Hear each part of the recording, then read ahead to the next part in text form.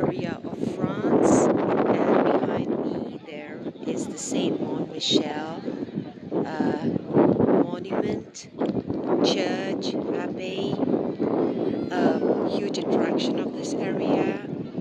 And as you can see, this is the 20th of August, and there are loads of people, and this is what it looks like.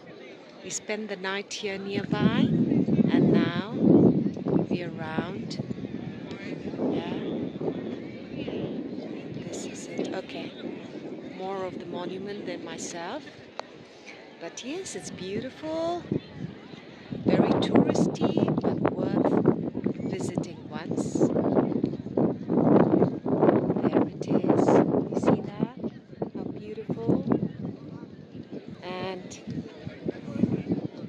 there is Manfred. Hang on.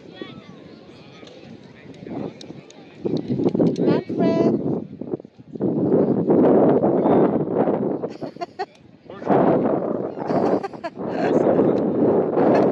Leanne?